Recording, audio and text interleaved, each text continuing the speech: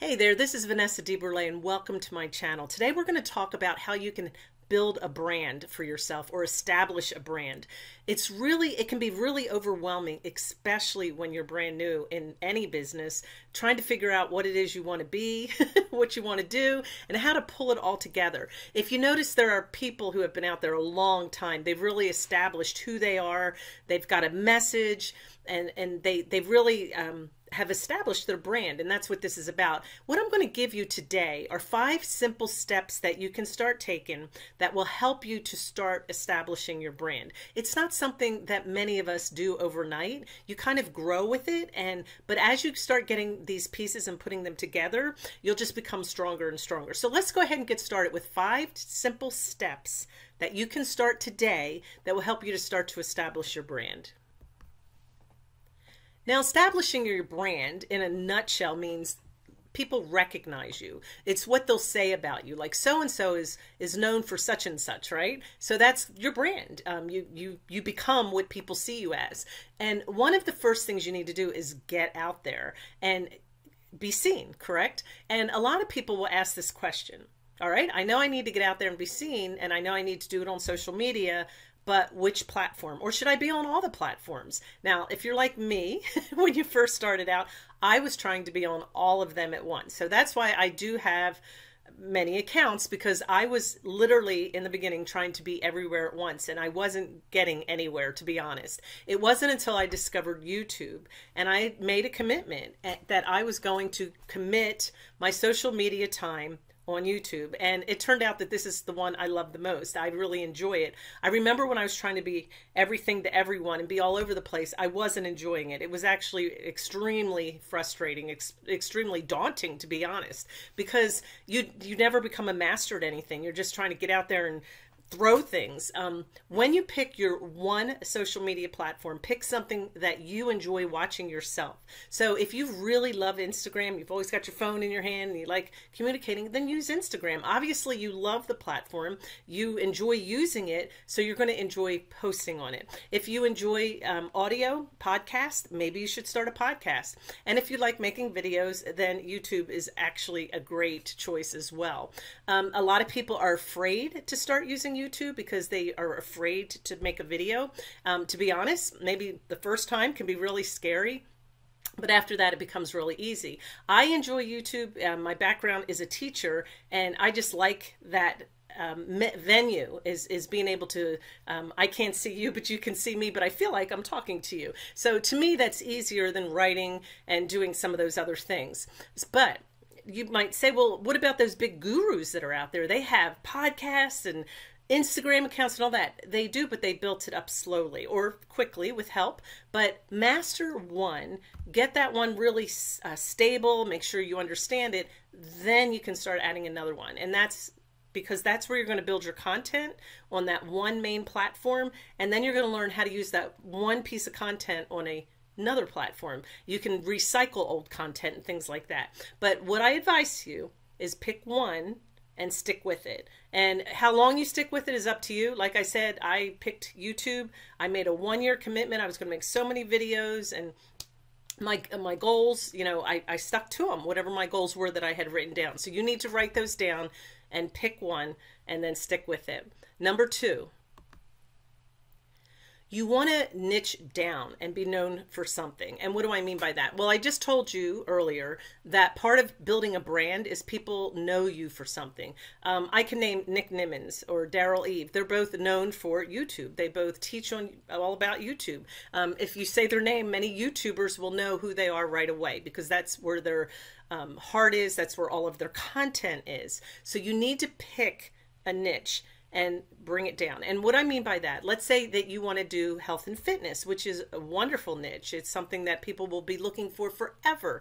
But you can't just say I'm a health and fitness site, because it doesn't really make you stand out from the crowd. So you might say I'm going to target an audience of women over 50.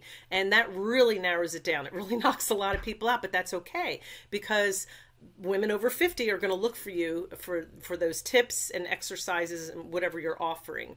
But the more you narrow it down, then people are going to know you for that. I just found a video the other day from a woman. Her videos were called Flippin' 50, and I thought, wow, how clever. And that's who she's targeting, people who are over 50.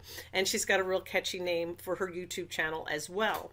So you want to make sure that you become known for something. So focus on your one area and then niche it down as much as you can. Now, you may find that you might start out in a certain area. Maybe you want to teach all about YouTube and how to start a channel and things like that.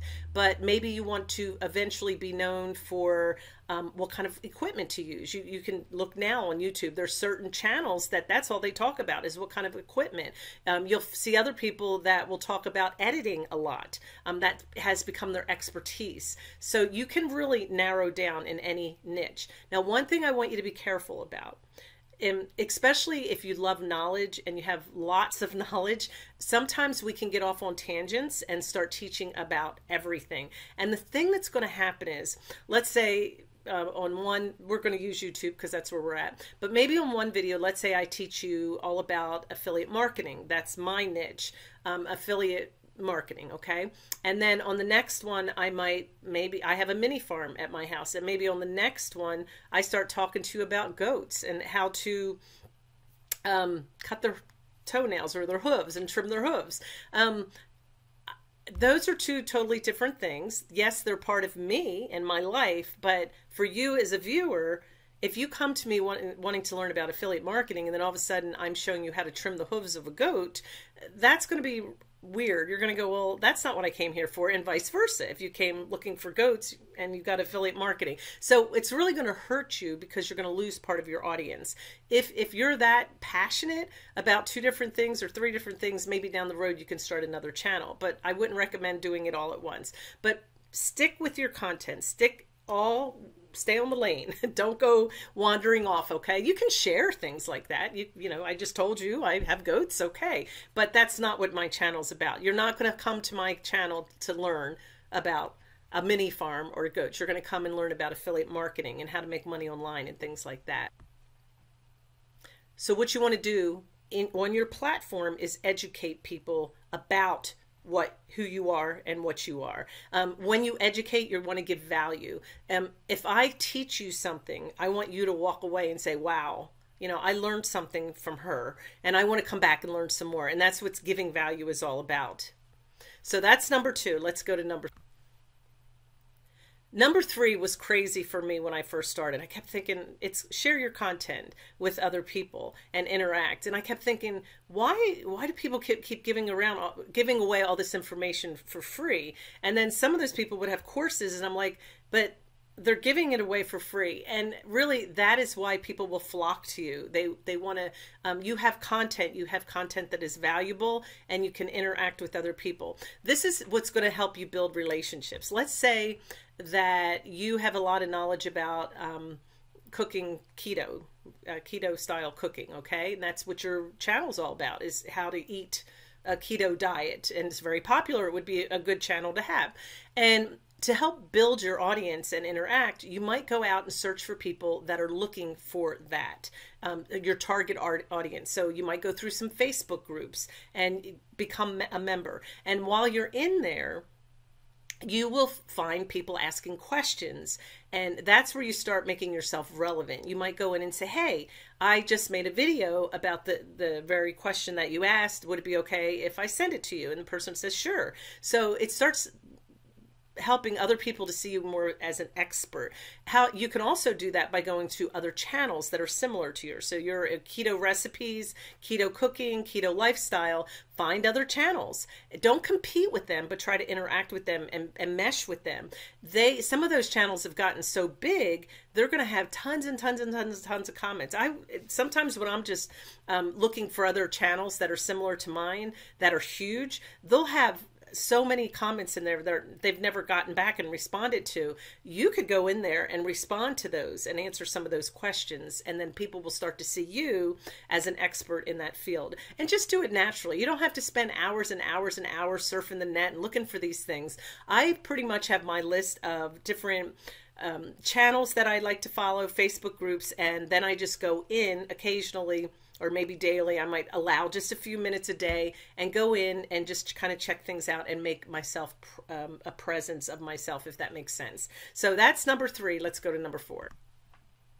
Number 4 is something that I have just started to do, but I want to share it with you. You want to be proactive and really hustle and pitch yourself to get known again as an expert. How do you do this? You want to become part of the community. So I was just talking about Nick Nimmons, Daryl Eves.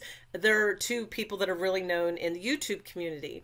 They're way up there. They've got thousands of followers. But what about other people that might be in that YouTube community that are just starting out? If you search, you'll find them. I'm using this as an example. One of the things that you can do is find somebody else that's in your niche, that's at your level, and then ask them, say, hey, do you want to interview each other? I have a new channel, you have a new channel, we complement each other. Can I interview you and make a video and put you on my channel, and then you interview me? And people who have been around a long time that don't, quote, need the exposure and the relationships and the interaction, I'm sure they get to a point where they're like, I've had enough. I don't need any more friends, right? You've gotten that way in your life, I'm sure. But go find those new people that are just like you or a couple steps ahead of you, a couple steps below, and help each other. And then even though they might have a small audience and you don't really get a lot out of it, maybe you don't give them a lot, but one thing both of you are doing for each other is giving each other some experience. And another thing both of you have gained is now when you go to another person and say, hey, will you interview me on your podcast? I'll interview you on my podcast. You can say, I was just interviewed by such and such, so-and-so, last week. And this is the content that I provided on their channel. And that person could go listen to it and say, hey, I really like so-and-so, and I'm going to go ahead and interview them as well. So you want to start establishing yourself. It takes time. You might have a lot of people slam that door in your face and tell you no, but keep doing it, because that is how you build a community of people, of your peers that are doing the same thing that you're doing. You want to interact with each other, not compete with each other. So that's number 4, very important. Number 5 was very, very, very difficult for me in the beginning, because being of a teacher background, I always felt like I couldn't teach somebody something else unless I was an expert first. So I didn't claim it. And that's number 5. Claim what you are, just become it. Even though deep down in your heart, you're like, I'm not really an expert yet. You're an expert as much as you can be an expert. So you're not lying. You're an expert for where you're at. And I do remember the first time that I walked into a classroom when I was teaching. I remember I went to college. I had my degree. I was a teacher all my life. I just knew that that was what I wanted to do. But I'll never forget that first day that I walked in the classroom and I thought, what am I doing? And I thought, they're not going to see me as a teacher. And I just had to talk with myself. And I said, be it. Be a teacher. Pretend, become it, claim it. And it wasn't that I had to pretend, but I had to claim what I was, and I just did it. And I didn't worry about what the students thought. Now, I know that's a little bit different than going on a podcast or a YouTube video or something like that, but there comes a point where you just have to be what you say you are. So if you say that I am a Pinterest expert, then become a Pinterest expert. And here's the deal.